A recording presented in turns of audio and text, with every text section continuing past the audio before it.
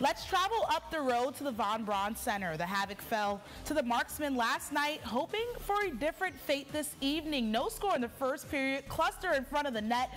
Zach Reimers finds it and sneaks it in. Fayetteville gets on the board first.